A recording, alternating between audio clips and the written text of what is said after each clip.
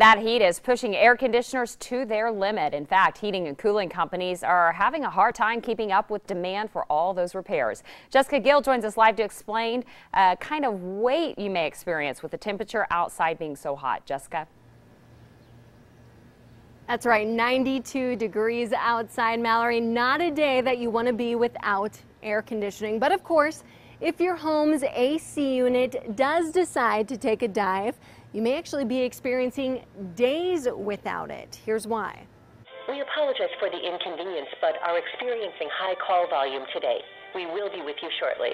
We only had to call a handful of heating and cooling companies to find out they're all busy. Compared to other summers, this is probably one of the busiest in the last 2 or 3 years. Workers are putting in long hours. 7 o'clock to 9, sometimes even 10 o'clock every single day. Customers are a little hot and bothered. People want service, they want service now, they want cooling now. When it's 90 degrees outside, I mean, people's tendency to have patience on you coming out. If it takes 2 or 3 days to come out, they're not going to wait. They're going to try to find someone that's going to be able to come like right then. But with the majority of companies averaging about a week-long wait for customers, it's essentially the same story everywhere. And many of those customers want to know why.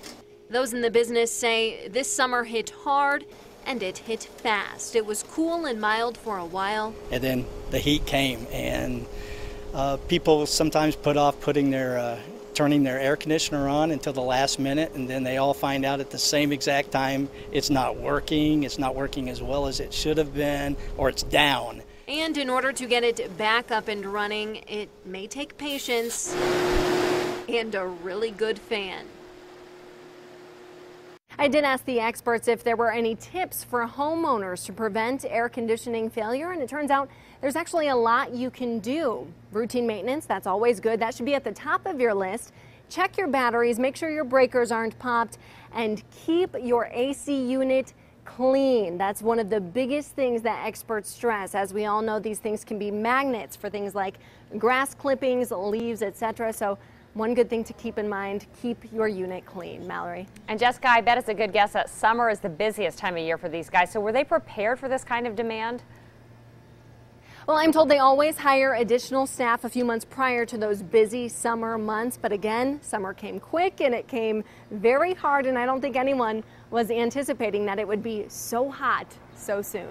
Thank you. That's Jessica Gill reporting live tonight.